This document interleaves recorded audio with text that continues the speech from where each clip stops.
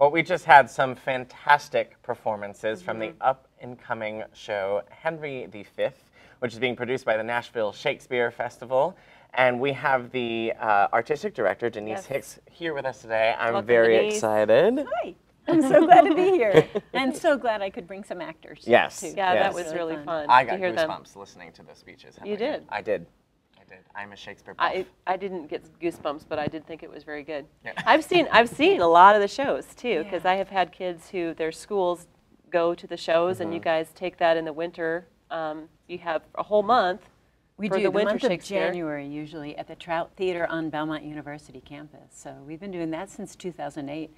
We've been doing Shakespeare in the Park since 1988. All So right. a lot of Shakespeare here A in lot. I Nashville. saw Romeo and Juliet in the Shakespeare in the Park too. That was a Yeah. couple years ago. That was fun. Oh, Saw both of Eddie George's performances with Othello and what was that? What did you do? I wrote Julius down. Caesar. First he played Julius Caesar for us, which was like, who else in the city of Nashville could be the Colossus, right? So he was so fantastic. He was great. Such a great man, so wonderful to work with. Everything about him is just, and he's so disciplined. Like he sets a great tone for the whole cast because he's so disciplined and so focused that, that was he fun. brings that like to theater. So Yeah, sorry you missed that, Curtis. fantastic. That was I prior to did. Curtis showing up in Nashville. Yeah, that was We way missed past the Eddie George. circa Curtis. but we're glad you're here. Well, I'm very excited to be here. So this particular Henry V is going to be opening August 13th. Correct. Runs all the way through September 13th, and that is located in Centennial Park. Yeah, right? at the old band shell there in Centennial Park. So, Excellent. and that's It's so where we've been pretty. performing there since '89, I think. So way back in the Excellent. day. And that, But- and you've been since 1990 is what it said. You've That been with the was- Shakespeare Festival. I did. I assistant directed The Merry Wives of Windsor that year. So I was very pregnant and couldn't be in the show, but I assistant directed. And yeah, and just the community service that it is, because we don't charge admission. We ask for donations.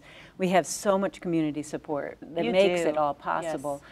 But it just feels like a really wonderful, meaningful thing to do every year because Absolutely. families gather. You know, there's no barriers to it. It's very well respected around Nashville, the Shakespeare Well, Festival. Absolutely. It's Nashville. I mean, it is Nashville. yeah. We hire Nashvillians. Everybody who's in the show or involved live here, work here, play here, learn here. So And so, what changes have you seen? You've seen a lot of changes, and in Nashville, in the Shakespeare Festival in 20 Yeah. years, right?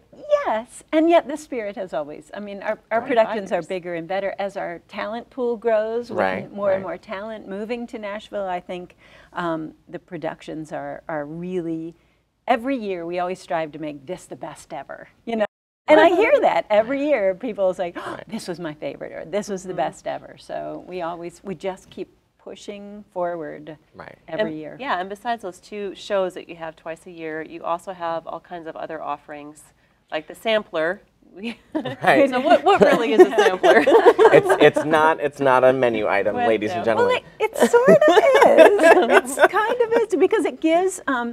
These are smaller shows. They're like 45 or 50 minutes long. They can tour to schools or community centers or libraries or wherever. We performed in Monteagle. Our four-person Discovering Shakespeare sampler performed up at the Monteagle Sunday School Assembly up on the mountain. And so it's a sampling of some of the most famous works of Shakespeare, Little Hamlet, Little Romeo and Juliet, Little Julius Caesar. So, and so people, I think it's easier to digest Shakespeare if you take it in smaller Small bites. doses, you know, right. rather than Hamlet's a really big play. Yeah, but and, if you, and you just do hear that one speech. with Brian Russell, Yeah. who I know because he's a film and theater actor. He's one that goes in between. So. Well, Brian and I have been working together since our day. Our first show that we did together was at Chaffin's Barn Dinner Theater in 1982. And so he and I have just this working relationship. And when we both realized we knew a lot of Shakespeare, we put together a sampler that's just sort of custom designed for us. But they're all really interactive and casual in a way, street clothes, you know. And I know that with the traveling shows that you do, There is options for talkbacks. There are options for lesson plans to follow, especially if it's an educational setting. It really, I mean, part of our mission is to break down the stigma that Shakespeare is difficult or, you know, or boring, because it's really it's challenging, but worth the challenge. It's a really rewarding experience if you just, you know, take the time to really get into it. So. I think you also take the boring out of it when you incorporate some new creative concepts. For instance, Henry V, you're setting in the Civil War era. We are. Nat McIntyre is the director of that, Henry V, and he, I knew we wanted to do Henry V this year. It was just we have never done it. We couldn't find any record of it ever having been produced, a full professional production in Nashville. And he said, what about the Civil War? And so that's pretty neat. The tradition is there. People during the Civil War were reading Shakespeare. They were reading the Bible and reading Shakespeare. I mean, that was, if they had books in their house, that's what they had. And Henry V specifically has always been used to inspire people during war times. Right. I have a little edition that the government put out so that soldiers during the World War II could have it in their pockets, like a little Henry V that they could actually. Interesting.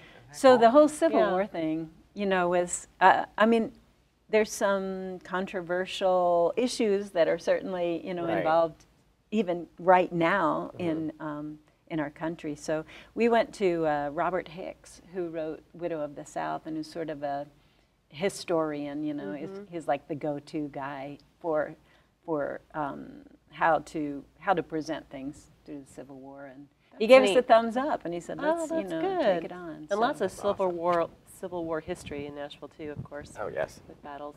Right, right. And this is 2015 is the 150th anniversary of the end of the war. So I didn't know that. So our Henry V. So there you look at that! Look at all those the tie-ins. Yeah, no kidding. I know. Well, we're about out of time, but tell us about the January show. Coming up this coming January 2016 will be King Lear.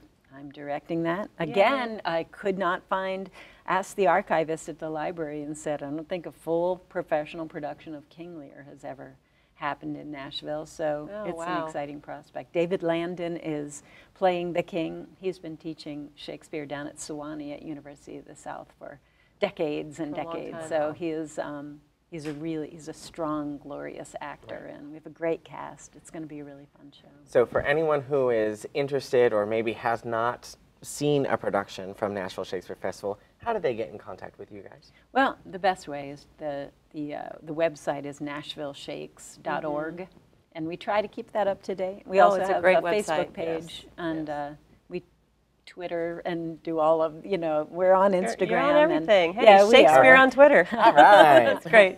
Well, Denice, thank you so much for coming in today. It's going to be great having you and your actors. Sure. Yes, we really appreciate you. And don't forget to check out Shakespeare in the Park starting August 13th all the way through September 13th. Great. Thank you.